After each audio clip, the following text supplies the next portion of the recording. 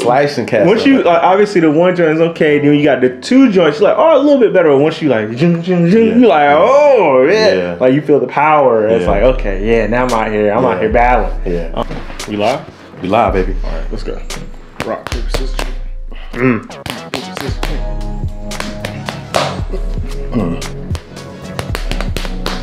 Yes.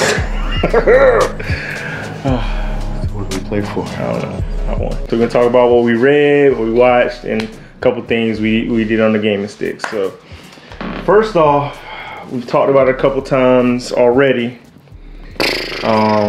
What is there left to say about this book, Malice? Malice. We read Malice, and I tweeted that John Gwynn is a TBR destroyer. Destroyer. All I want to do is hop in the Banished Lands. And so we actually buddy read this with our big homie Aaron from Book N' Busy. Hey, money. And she left us. We read this, and then like 2 weeks later, she had finished the whole. She had no 4 sympathy. books. She didn't even ask if we wanted to read. If we wanted to read with her. She was like, y'all slow. Peace. You know, she's like, y'all pacing. She's basically like, y'all remedial readers. and I'm super advanced. So it's like, oh dang. He is a master of getting you invested in characters in a very short amount of time. Yeah. Like you will feel like someone is your best friend, someone is a family member, someone is your mortal enemy, all within like 50 pages. Yep. You know, like you just like, oh, I did like, you know, and so I just already, my heart already hurts for the attachment I'm going to have for some of these characters who I know are going to get the axe. Like I don't know when or how they're going to get axed, but I know they're going to get axed, and my heart already breaks before getting there.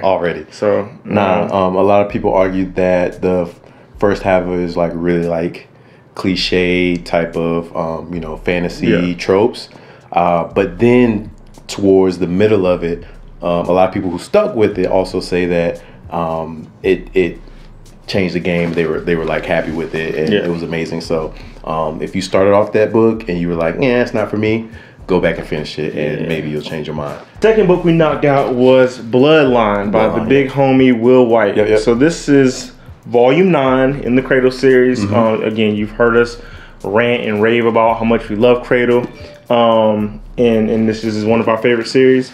And you know, again, in all honesty, this wasn't my favorite one, which kind of like it kind of hurt a little bit. Like it wasn't bad by any means. I don't think Will White can write a bad book, in my opinion. Like he can write books that are astounding and some that are just good. This was just good, but I think that it's just because the last 2 books probably were, if I had to rank them, probably like my favorite books out of the series. They were really good. So they were like, and if you want to have an anime comparison, they were like the Cell arc, the Frieza arc of Dragon Ball Z. Like they were like that, and then this one is like coming off those arcs. It's like the come down and the setup. It's starting a new arc. Yes, it's starting a new arc. You know, it's setting up things for the next book. So a lot of that was set up. You know, you did some backtracking to some previous areas and some previous characters, which is cool to see. But it felt like it didn't move the needle forward that much. But again, like Quincy said, it set up a lot of things. So which obviously is necessary. But again, if anything, at the end of the book, I'm just as hyped to read book 10. Like I'm like, oh, book 10 should be dope, you know? So you know, he always accomplishes getting me excited for the next book. And I think there's only gonna be 12, so I'm the light is at the end of the tunnel, man. You know, I'm sad. I'm like, oh no, I don't want it to end either. I don't want it to end. Kratos just, I mean, and the way he set up the world, he can write so many more books in the world. You know, but no, Kratos is still among our favorites. Bloodline was a good book. It was not our favorite of the 9. Correct. Exactly. So I actually didn't finish this, and I feel bad because it's been a minute since I did not finish a book. But I think I was just not in the mental space to absorb all you have that to be in this the mental. book was trying you gotta to do. You gotta be. I think about like maybe a week or so before we finished this, before we filmed this video, Q was checking in, and I was like, all right, man, I'm gonna buckle down. I'm gonna like speed read into it. I'm gonna go hard. And he was like, I don't know if you should do that. I'm like, wow. He's like, this ain't the kind of book you want to do that. Like you want to savor this. Like it's almost like going to a wine tasting, just want like. Yeah, you can't. You know, you're supposed to like. Interesting. It was a great book. GGK does not let you down with his writing style, his prose, the storytelling, all amazing. But coming off of something like Malice and then jumping into this, you're doing yourself a disservice. It's almost like I wish I had stopped reading for like a month, and then went back in and started reading this. Now it doesn't take place of our #1 standalone Tigana, or Tigana, however you say it, but it was really good. Like the prose, it was just so like his prose had a cadence, and you had to get used to it. And then once you did, it was like so phenomenally written. I feel like I can't judge this book yet. I have to read it like 2 more times before I can fully take it in. Because like I was like, the way he writes is just so melodic. Like it's so dope. And then I got to the end, and it has this is only our second book from GGK that we read.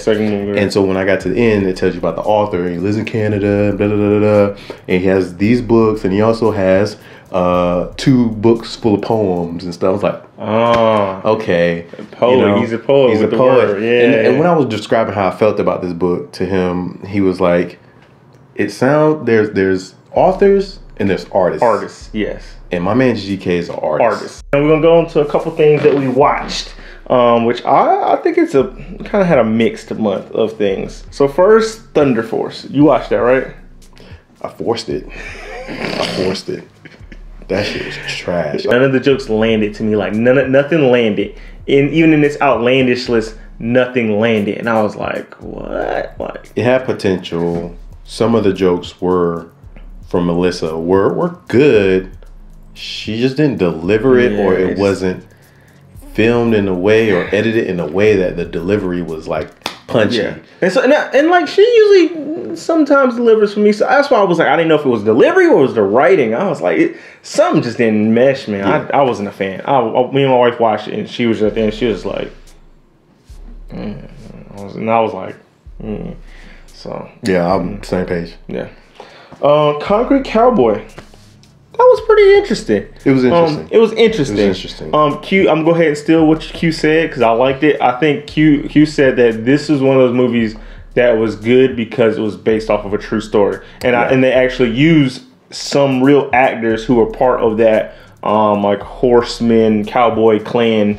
Was it in New Orleans? It was in Philly. In Philly. Like there were actual people who were part of this group. Yeah. And they played the actors, and I think that was really cool. That was cool. So, main 2, Caleb and your boy Idris. I think they were pretty good. I mean, it's interesting to get a view of what these people went through, what their life was like, and kind of some of the tragedy that happened to them and their horse stables and stuff like that. I think that was the most interesting part about it.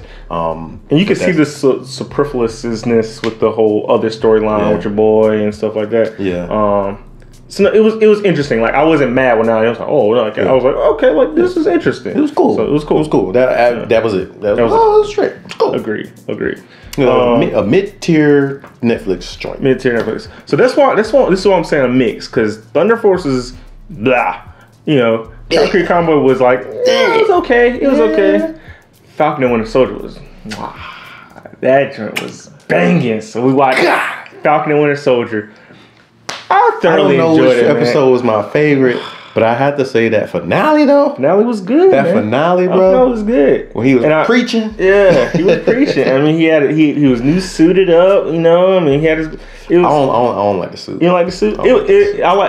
It's true to the comic book origins. Yeah, which I like. The little joint would it go up to like the side of his cover the side of his head, like look. But people, I can understand you being mixed on the suit. I think it's fine. I do like the functionality of it because it did stuff that we never seen. Mm-hmm. There was one part where like something crashed on it and he used the wings to cover himself. That was fire. That was dope. Or and like then when he used when they was fighting and he used the wings to stuck in the ground to like counteract. That was fire. So that was fire. The wings are doing more, and I was like, okay. The suit and the wings, everything's very functional. The functionality of it is A+, and he learned to use. He's not gonna win a suit fashion contest. No. Who you think had the best suit in the MCU? I mean, it's either a tie between Iron Man or Black Panther. Yeah, those are 2 dopest suits. In my opinion, it was very entertaining, and it tried to say more than most Marvel movies try to say about society. Very socially aware. It had good fighting. I mean, because I think the dude from John Wick wrote a couple episodes, which you could tell because they was like It was very technical. We enjoyed Falcon Winter Soldier. Yeah. No, I liked it, and they posed like interesting questions of like a black man holding up the shield, you know, being the representative of America. You know, how is that? Yeah. You know? So this isn't on our list, but I watched Serpent. It's on Netflix. The Serpent. Okay. So this is based off of a true story too. Okay. And so it's I think it's about 8 or 9 episodes. Okay. And so this dude is in like, he's like a con artist living in Thailand, I think. Okay. And so he's getting all these, like, took place in like the 70s or whatever, 60s, 70s. All these tourists are coming, so he's like getting them, stealing their passports, like big, like scamming people. Okay. But like then he gets to a point where he's like starting to kill them. And so like he's killing these tourists and taking their identification and then going to travel with it and like buying like rubies and selling them and trying to get back to Europe. And it's just like this whole thing, and it's based off a true story. I'm gonna watch that. Yeah, it's called The Serpent. It's called The Serpent, and he snakes his way out of things. These little snakes. That's why they like named it The Serpent. It is The Beauty and the Baker. Beauty and the Baker. Yeah. Beauty and the Baker. Yeah. I enjoyed it. So that's not a Netflix original. That was an ABC show. That ended up being canceled, and then Netflix picked it up and gave it to right now it's in like the top 10. Top 10 because it was on Netflix. Yeah. I think Q first told me and my wife about it. He compared it to Jane the Virgin. Yeah. Which I definitely see the similarities, especially with like, you know, the Latin culture. Yeah. It's a good little feel good show. It is. You know, like light drama, like, you know, whimsical at times. No, I enjoyed it. So I mean, I don't think you thought I was gonna hate it for some reason, but I enjoyed it. So I told his wife explicitly when I came in the house, I was like, "Oh, wifey, check out this show. I think you really like it. It's cool." Me and my wife, we watched it. We thought it was, you know, saying straight, whatever, blah blah blah. And he was up there like, I was like, I'm not telling. This ain't for you. This is for you. Why he discriminate from you like that? She just looked at him like, why he discriminates something like that? Like a mediocre watch. It was a mediocre because we had some things that were really good, some things that was. Did you watch Blood and Bone? I haven't finished it. You haven't finished it? I'm like maybe 2 or 3 episodes in. That's why I didn't want to say about it. Cause I watched it. You finished the whole thing? Yeah, I finished it.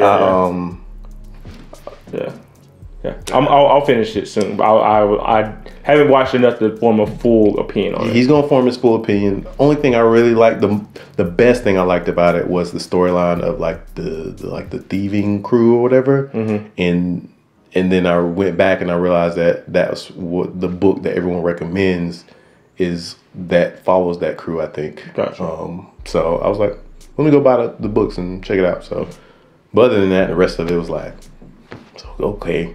They spent a lot of money and it looked nice. Yeah. They had good actors. So. Right. Only got a couple things on the gaming section, man. I don't know if you finished this, but Jedi Fallen Order? I didn't finish it. I feel like I got like 3 hours probably left in the game. Okay. So I didn't finish the story, but what I can fully comment on is the best thing about this game, in my opinion. I agree with is the level design. Yeah. Level design is amazing. A1. They did it. Oh my god. They did a really great job on level design. Like almost up there with like God of War type level designs. God of War 3 had really good level design. I think.